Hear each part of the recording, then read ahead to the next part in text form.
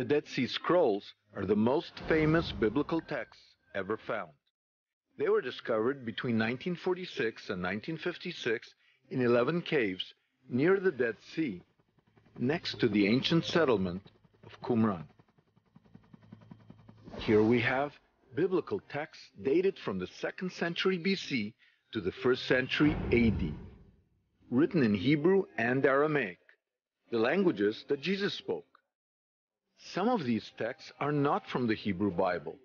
They belong to a group that was spiritually and physically preparing itself for the end of days. They are unique to the people who wrote, copied, and stored them in clay jars hidden in the caves. So who were the writers of the Dead Sea Scrolls? Some say they were a mysterious Jewish sect called the Essenes. Others say they were exiled priests from the ancient temple in Jerusalem. A few scholars have ventured the possibility that at least some of the people who wrote the Dead Sea Scrolls were followers of Jesus. Is this possible? As it turns out, a recently discovered Dead Sea Scroll fragment may be the oldest reference to Jesus ever found. It may have been written in Aramaic by some of his earliest disciples. But does the scroll really refer to Jesus?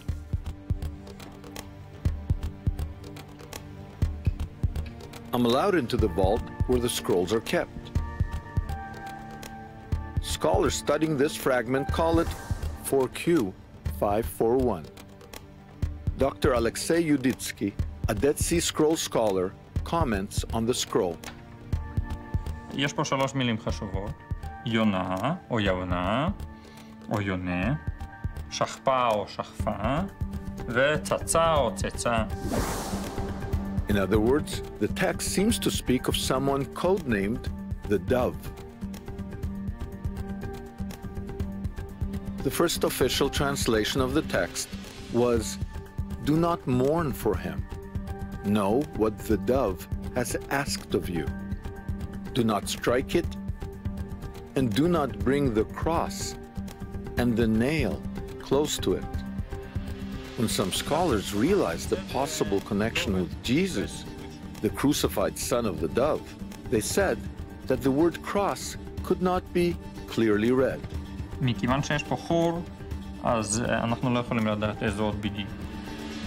And that the Aramaic word for nail, tzatzah, was actually a Persian word for hawk. המילה צצה נמצאת בכתובת מיוחדת דו-לשונית של פרסית וארמית. לפי הפרסית אנחנו יכולים לדעת שזה איזשהו עוף דורס, כנראה בז או נץ.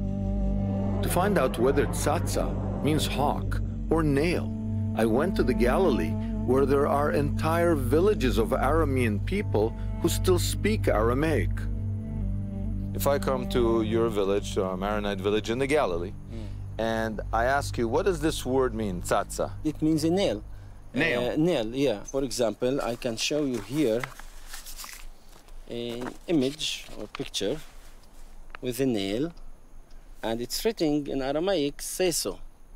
Okay? It actually looks down here like the letters from the Dead Sea Scrolls. Yeah.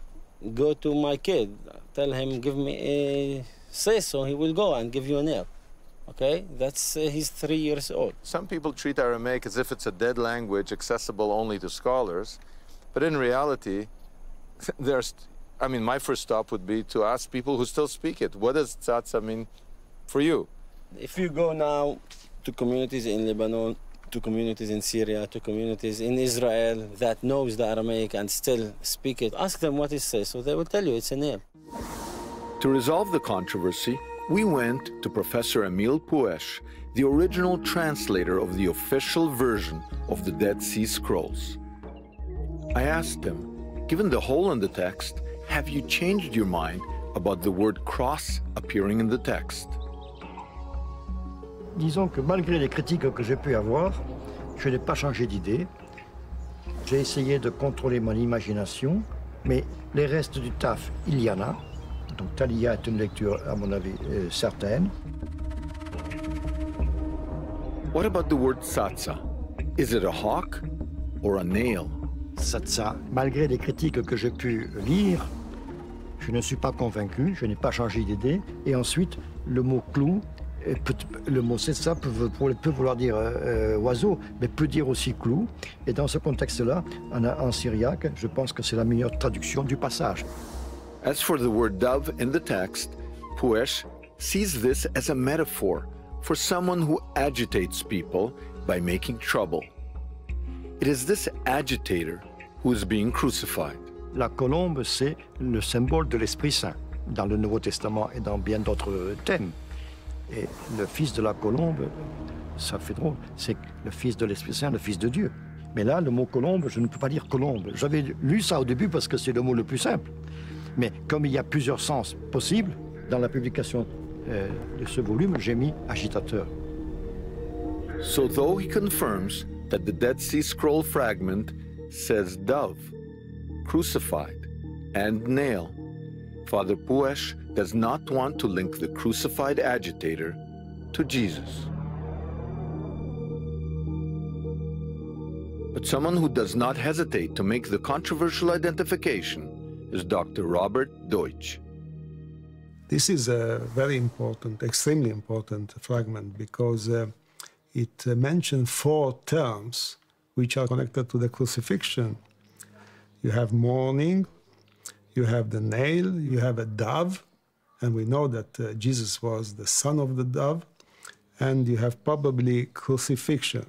So we have only 3 complete or almost complete lines, and you have 4 terms which are talking about crucifixion.